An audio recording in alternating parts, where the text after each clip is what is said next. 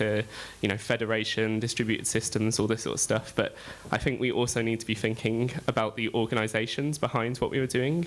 So rather than just the technology or the code itself, the organizational structures that we choose to use behind what we're doing. And obviously I'm slightly biased in that, but yeah, bosses suck. We don't need them. Sorry if you're a boss. You shouldn't be. Quit. Change your business into a workers' co-op. But yeah, so if you're not familiar, a workers' co-op is a business or some sort of collective thing that is like part of its constitution or its rules is that it is like held in common between the people that are involved in the project. So many of you are probably already involved in a lot of stuff already that has this structure. Maybe you're just not calling it a cooperative, or you know, there's many other words for it. It doesn't really matter. But I'd also like to propose that in the tech industry, we should be thinking about these structures. And yeah, if you are interested in finding out more about the stuff, there's a massive network of tech co-ops which look more like sort of traditional, well, they can look like more sort of traditional tech companies in the UK. We're called Cooperative Technologists, and our website is coops.tech. There's about 32, including many that are based in London. There's some people who are in this organisation who are here today. And yeah, let's try and take that conversation a little bit further, maybe later. Thanks. Amazing.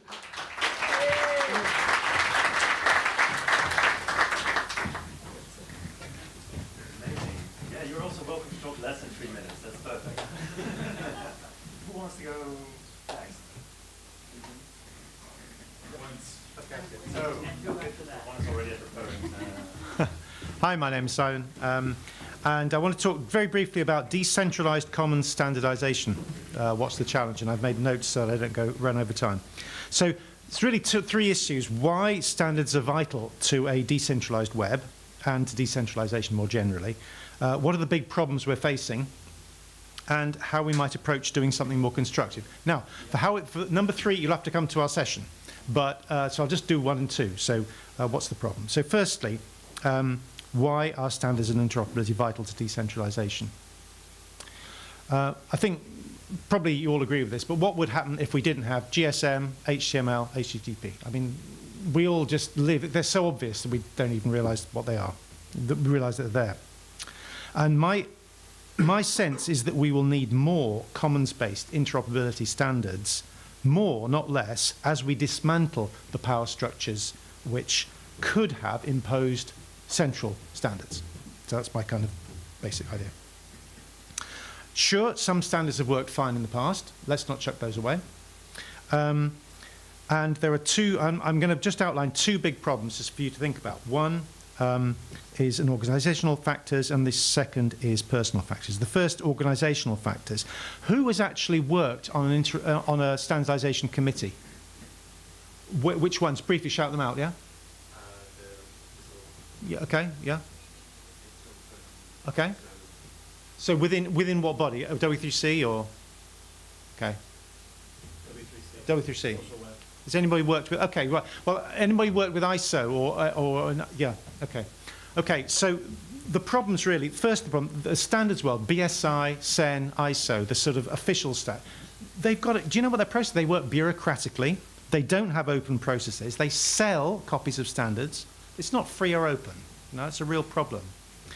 W3C done lots of great essential work, but for example, they are criticised for following big business interest, EFF resignation in 2017, for example. None of these things are free from abuse by money. Second, personal factors.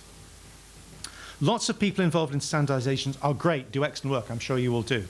However, some people are paid for by their businesses, so they're not going to be able to be impartial.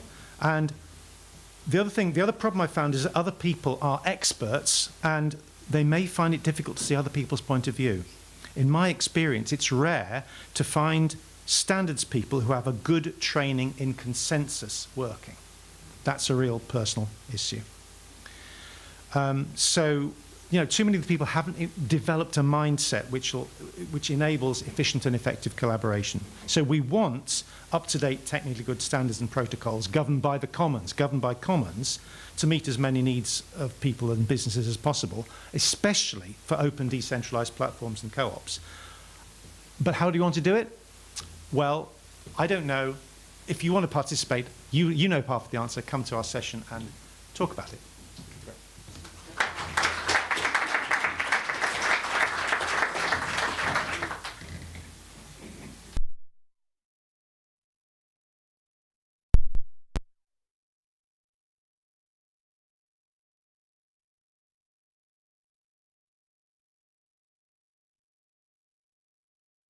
And I just want to talk briefly about decentralized identity and kind of where we're at with it. I say we rather presumptuously. I don't presume to speak for the whole community, but I want to make you aware that there is one. And since identity is kind of a thread that runs through a lot of movements towards decentralization, just sort of want to let you know what else is going on out there. So this was sort of first started becoming a more mainstream conversation at the Internet Identity Workshop.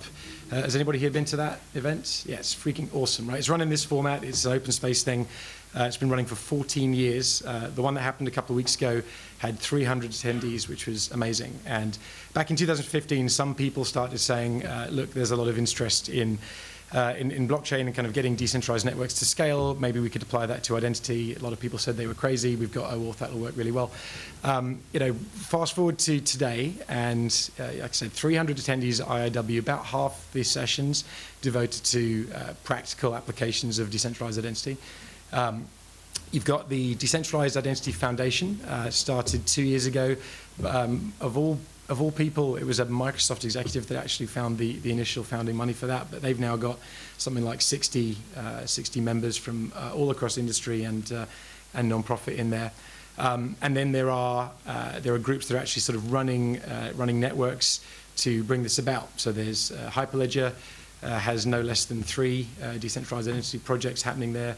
A group that I was involved in the genesis of called the Sovereign Foundation runs a public network for decentralized identity that now has 70 organizations called stewards that are running nodes, and they're decentralized in terms of geography, jurisdiction, and vertical market. So big companies like IBM and Cisco and teeny nonprofits and the Red Cross and all kinds of folks doing that. And there's a real move towards standardization. So these things aren't trying to all fragment and go off in different directions. You've got the W3C, which despite their foibles mentioned earlier, are really trying to say, look, we screwed up. The web should have had identity from the get-go. Let's try and fix this. And so there's 2 standards under development there. One for decentralized identifiers, right? So IDs that you don't rent from a telco or an email provider or whatever. You truly own and can cryptographically prove are yours. And another for verifiable credentials, so a way that you can take these, whether they're government issued or self-attested, these sort of physical documents that we rely on all the time, about yourself in a number of different contexts. So you've got a move towards standardization, you've got a community of people working on it, you've got a vibrant set of open source projects, not just a Hyperledger, you've got Uport building on Ethereum, you've got Microsoft made a big contribution to the thing called Sidetree. So there's a lot of stuff going on, and I suspect it's involved in some of your work, or if it isn't, should be. So I'm going to be geeking out about this all day, and I hope to sort of plant that seed, and if some of you want to talk to me, that'd be great. Thanks.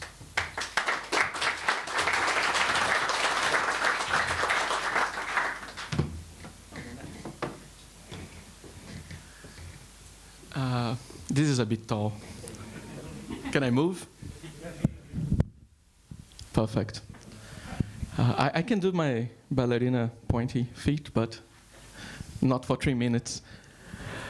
And my plays are awesome. You should check them. Well, I'm here originally to talk about an add-on I built for Firefox. But I wondered, who here has heard of Secure Scuttlebutt? Oh, so I can actually talk about the add-on, because I was thinking like, maybe people don't know it. So my name is André. I go by Soap Dog because teenage decisions on nicknames are horrible. And I'm building an add-on for Firefox that's a Secure Scuttlebutt client inside the browser, because there's no point in building a decentralized web and throwing the current web on the bonfire. Like, we need bridges.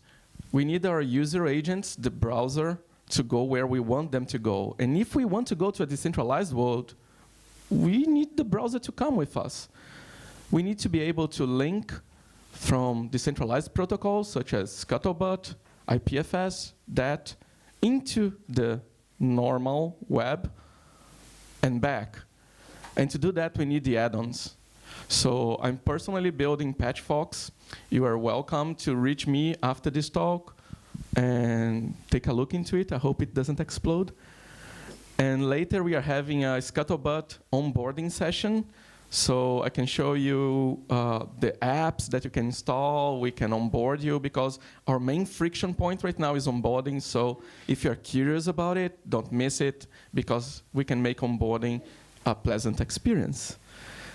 Thanks a lot for having me here. And who's next? Oh.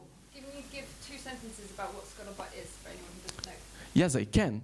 So Secure Scuttlebutt is an offline-first decentralization platform. We build a social network on top of it. And we build like NPM registries, Git registry. We can basically use it to build anything. What it is, it works like gossip. You carry all your data on your device. You carry all your friends' data on your device. And you carry all your friends' of friends' data on your device.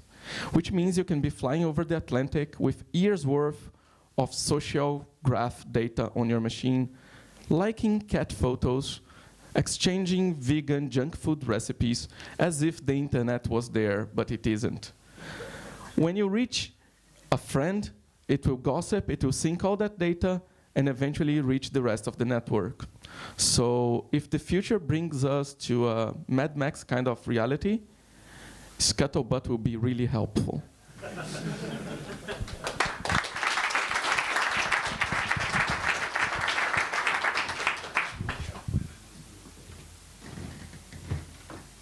Hello. Hello. Good morning. So I'm Sarvan. I work on the Solid project, short for social linked data. Some of you may have heard of it, or we were here also in 2015. Yeah. 2015. Right. And so I'm here to talk about or exchange ideas around this project. If you're not familiar with it, it's a project around how people can control their own data, who can access it, and how can they distribute that access. So I'll just ask you a question or make a statement, and then ask you whether you agree or disagree. It's kind of a general, but let's see. So data on the web should not be locked into particular systems or be only readable by the applications which created it. Users should be free to switch between applications and share data between them. I think that covers pretty much, I think, most of what we're all working on or aiming towards. But I think what we're partly interested in is also making sure that not just the technology that we're coming out with, but the solutions, whether they're ethically grounded and how they tie in with the rest of the standards on the web. So I think others have already mentioned how we can bridge standards, because there are standards everywhere, and they're coming from different communities, people with different backgrounds or interests, agendas. And so somehow we need to also, part of what makes the web is it's social, so we need to be more social about it. And how do we go about that? So happy to exchange around this project. Thanks. I was just going to say, who here has actually heard of Solid or used it? Well, look at that. I feel like what a famous project. And one of the things that's kind of interesting about Solid is it's like a personal data store, helping people use their own and control their data. There's lots of different interesting personal data stores. I wrote about personal data stores in a blog post where I was mean, and I apologize.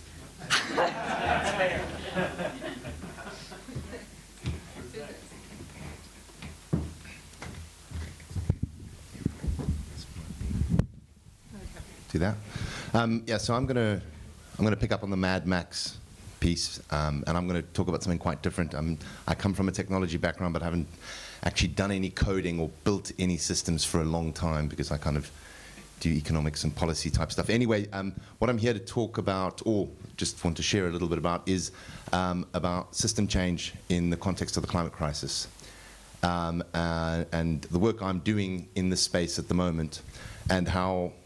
And the reason this is relevant is, for example, you know, we all hear about energy transition, we need to change our energy systems.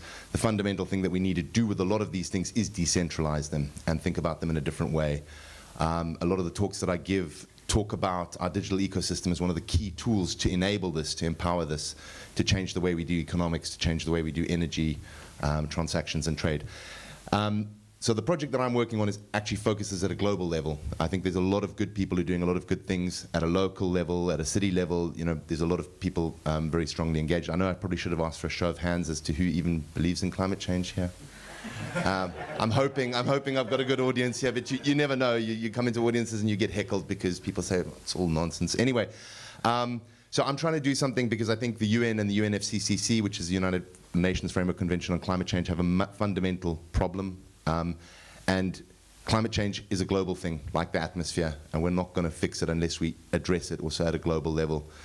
I have a framework and a peer-published, peer-reviewed paper that has an economic model which can start that ball rolling. It's kind of a wedge. It's not going to fix all of the world's economics or all of the decentralization problems, but it's a start. I've modeled this, and what I thought could be useful, or you know, what I've been speaking to a lot of the people who are helping me with the communications and how to build communities and how to try and get people engaged on this framework that I've built. And by the way, the framework's called Dracula, just so that you don't forget it. The thing that we were thinking about is to try and find a way to gamify it. I know gamification is something that a lot of people go about, but the idea is that this is a more efficient way of different countries dividing up, taking and owning responsibility for portions of the problem and helping solve it. So my framework has both competitive, which I think is necessary because some people want to compete, and collaborative incentives in the way they build it. And what I wanted to try and do is try and find a way to gamify that so that people can start playing it, so that people can start engaging with it and trying to solve climate change themselves if the world order worked slightly differently, if the economics worked slightly differently. And I envisage this as potentially being the starting point of a sort of digital ecosystem that starts with gamifying, gathers data, uses data, enables other people to engage with this subject and start building an ecosystem, start building a community of interest, distributed communities of interest that are trying to target different elements of it. If at the end of the day Dracula gets found out to be the crap version and there's a better economic framework or whatever, that's great by me. I just want to sort of get the ball rolling. I had a bunch of slides, but I think better to just talk about it, and if anybody wants to come and talk to me, I'm also open to, we don't have to do the gamification. If somebody just says, well, actually what you really need to do is communicate this better, then that's great. Thank you very much, everyone. My name is Sasha.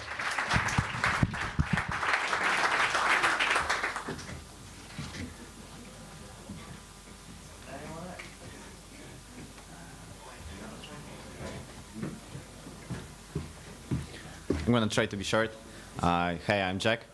The thing I want to kind of move in here is the thing why I actually appeared in here. So this Redecentralize movement and all, it's super nice.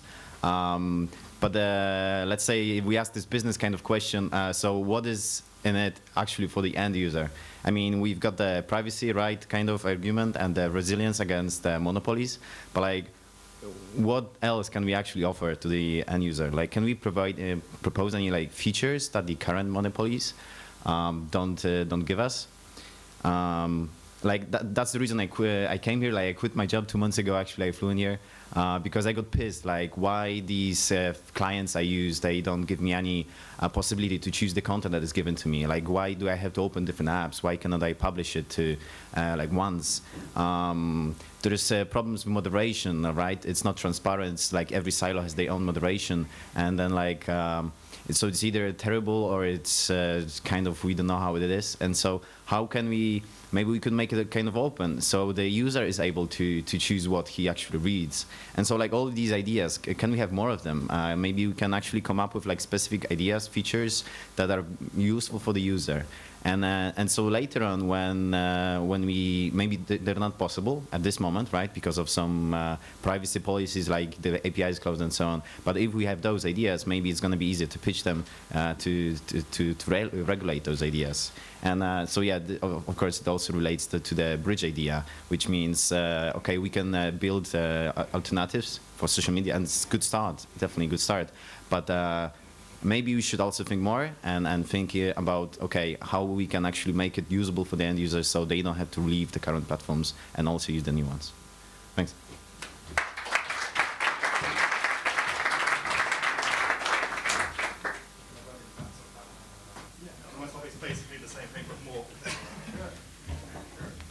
Hello, I am Harshaw or Will from the Matrix area over there, and I am basically Mr. Bridges in that area. Go closer to the microphone. Hello, everyone.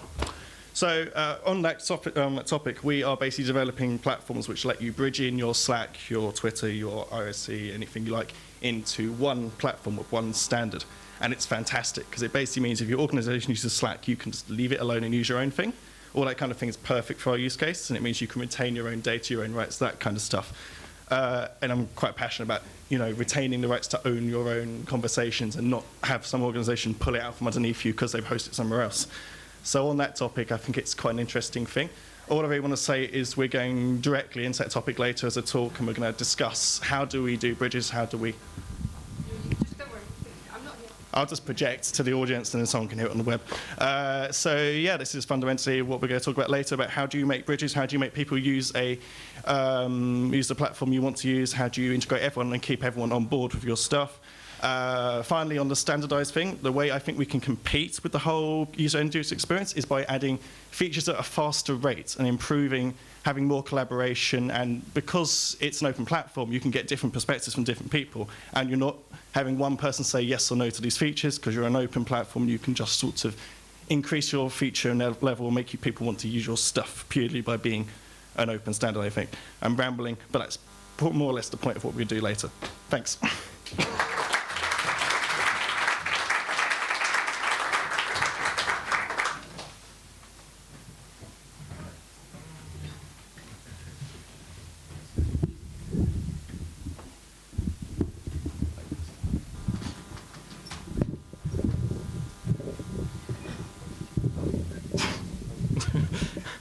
Thank you. Hi. So my name is Mikael. I just wanted to talk to you about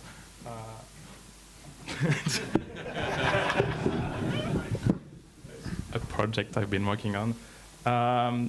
Who here is using GitHub or GitLab and doesn't have some sort of what happens if feeling? Thank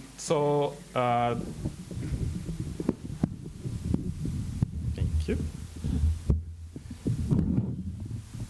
All right. So the project I've been working on is called Gitbug. It's a distributed bug tracker that's embedded in Git. What that means is that if you are using it, if you have a Git repository and a Git remote, you can have a bug tracker for free. It's distributed, so you just push your bugs to your remotes, and you can collaborate with other people like this. It works offline because all of your bug issues are in your repo. It prevents vendor locking because, well, you're not dependent on them anymore. It's fast, everything is local, so reading an issue is a matter of milliseconds if the end of doing a web request. It doesn't pollute your project. You can work as usual. Gitbug is just using Git as a sort of transport and a database. It doesn't conflict with your usual file. It integrates with your tooling. You can use the interface you want. There's a command line interface, there's interactive terminal UI, and there's a web UI. I will show you. And last but not least, there's bridges with GitHub and GitLab, so you can import your issue and pull your issue while you are working on it. So that's the command line tools, and the terminal, interactive terminal UI. It's like this. You can use whatever text editor you want. I use Nano because. There's also web UI. You can start locally and work on it still a bit crappy. So if you want to work on it, contact me. What else? That's pretty much it.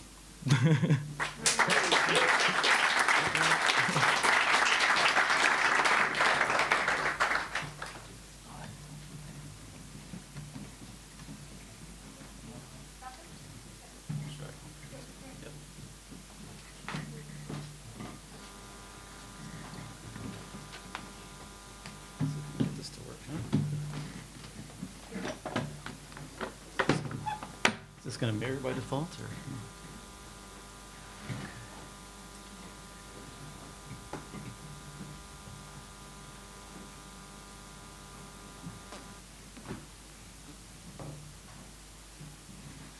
Always the mirroring. Arrangements, mirror.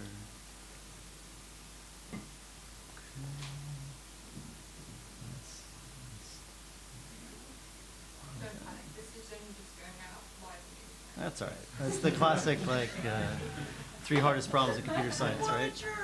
No, Tantic can take it. Hey, look at that. Right, Okay. do you have the URL for the I do. I tweeted it at Redecentralize. Okay, I'm gonna offer. Yeah. Twitter has locked me out of Redecentralize. So Oh, that's a great segue. All right. Thanks, Serena. All right, my name is Tontek. The .com is silent. I'm also at T on Twitter when it's not blocked. This is my website. I figured I would show more than tell as far as I could. I have been posting on my own site instead of Twitter for almost 10 years now, since 2010, because I got very frustrated with them about 10 years ago and built my own stack with a bunch of folks. Literally every note I posted on my site is here. This is like no big deal these days. People use things like Mastodon instead. So of course I do things like also post replies.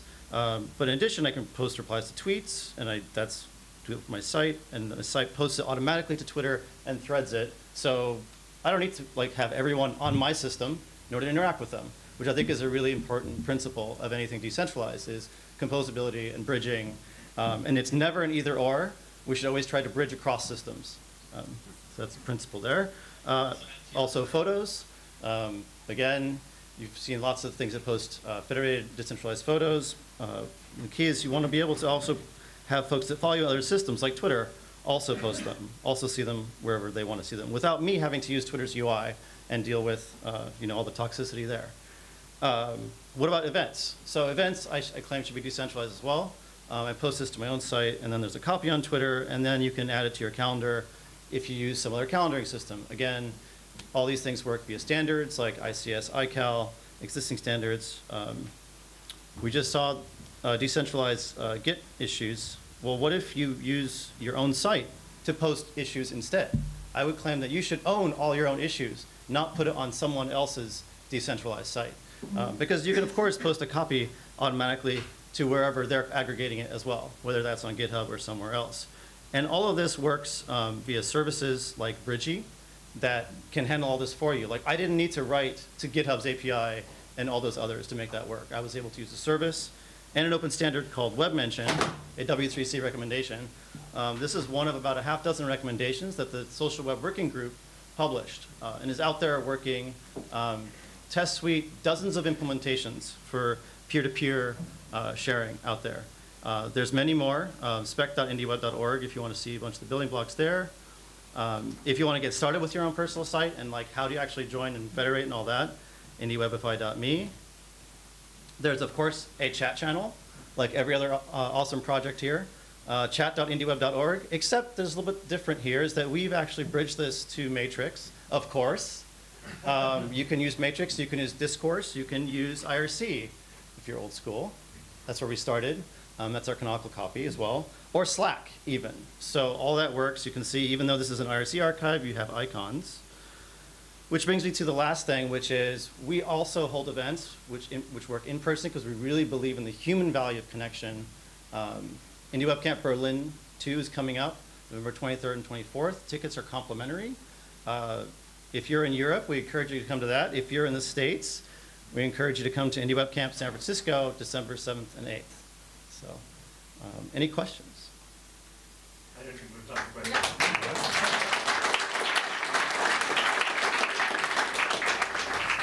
Questions afterwards? Fine, done that.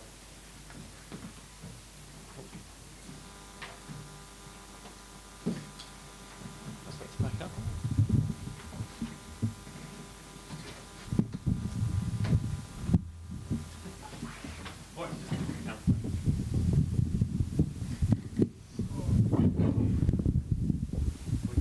Just approximately, that'll do.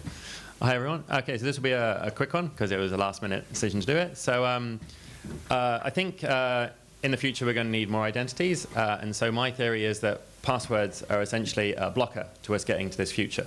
You know, in our brain we're limited to how many we can remember, and so I've come here because I'm interested in almost any technology that allows us to use an alternative method.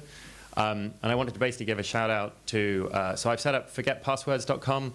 It's a forum where I've started discussing these issues, looking for almost anything, any solution in that area. Some of the sort of social benefits of being able to have multiple identities.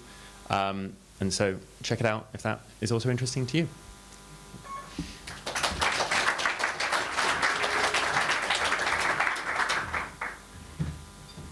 All right, so this will be a little bit more on the philosophical end. I'm going to really quickly ask all of our speakers to close your eyes. Okay? Everybody else, on the count of 3, how many fingers am I holding up? 3, 2, 1. 5. All right, speakers, you can open your eyes. How many fingers was I holding up? 3. So smart. All right, so basically information is always in form. You're hearing my voice right now because there's sound waves propagating through the room, and that's the form of that information. You're able to hear it, however, because you have an eardrum that's flexing when those sound wave hits it. Your body is literally changing shape. You are being transformed. We're able to experience information only when we experience transformation. Kind of crazy, right? Well, you were able to experience the information, the light coming off of my fingers, even though they weren't. But you did something useful for them. You were able to transform that information from the form of light into the form of sound, which they did have access to, because though their eyes were closed, their ears were not. Right?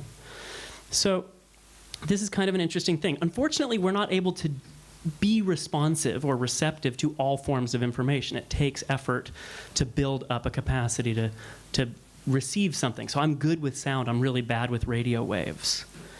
How do living systems, how do natural systems deal with this? Well, they delegate to others, right? Just like happened here, we delegated the transformation of information. They delegated to you that transformation. We see that in the natural world all the time.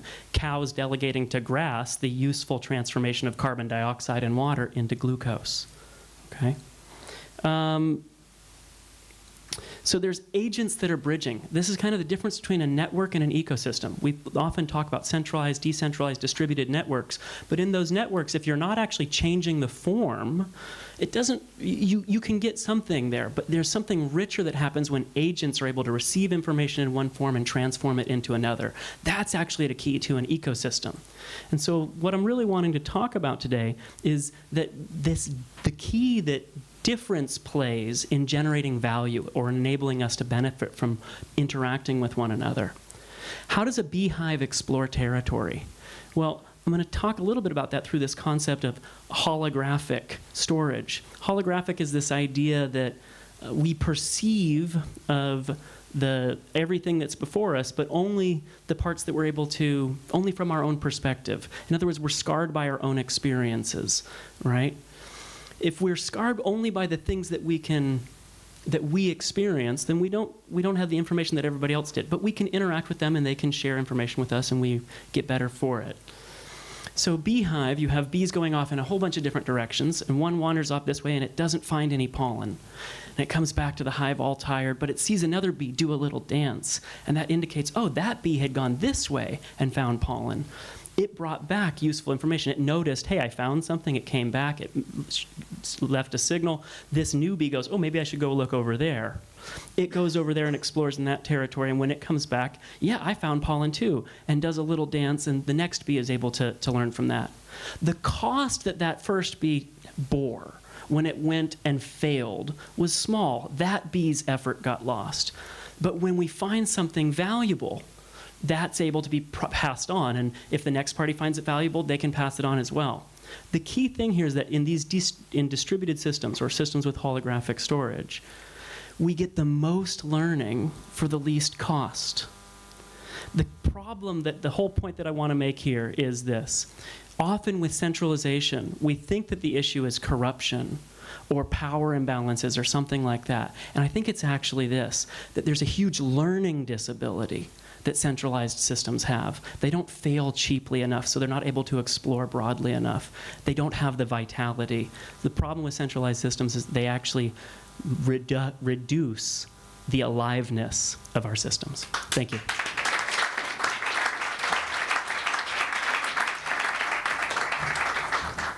Okay, so we are about to start calling sessions, and our first session is at 12.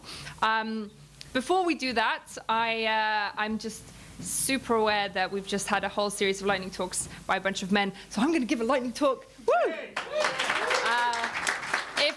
If any other people who don't identify as men would like to do a quick talk, please come forward. So, really quickly, one of the things that I do is translate between technologists and non-technologists, often policy people, government people. That's the kind of area where I sit. And one of the things that I'm finding really interesting is, like, we've reached a point where everyone's like, oh man, Facebook, you know, something's got to be done. Something has got to be done. Facebook is evil. You know, did you see, like, Mark Zuckerberg being questioned about when he found out about Cambridge Analytica by the awesome AOC, whose exact name I don't remember, but her Twitter name is AOC.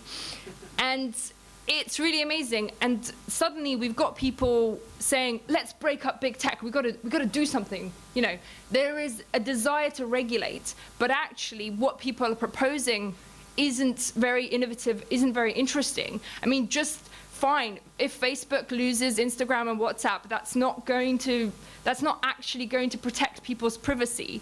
That's not actually going to change the fact that a fifth of the entire world's population, 1.6 billion people, log in daily into a platform that's whole business model is trying to keep you hooked and, you know, like selling your data for advertising and selling your attention. That's kind of terrible. And so one of the things that I've been talking to a lot of people about and thinking about is how can we explain to regulators and policy people that there's more that we can do. We can start looking at interoperability, breaking big tech open. So maybe some of you guys have seen, I wrote about this a couple of weeks back, and it's actually getting a huge amount of interest from policy people. So I think we need to start talking about some of these standards, whether it's decentralized identity, activity pub, other things. How can we actually make Facebook use these standards, or at the very least open up their APIs to make it possible to break their monopoly and ensure that when people use alternatives, whether it's Scuttlebutt or Matrix or something else, they don't lose their social network and their contacts, and they can still be invited to events or invite people to events and essentially maintain that social graph and interoperability. So that's something that I'm really, really interested in, especially taking to a more sort of political campaign level. There's quite a few organizations that are actually really excited about it. And if anyone else or any other organizations institutionally want to support this effort, then please come talk to me. My name is Ira. Thank you.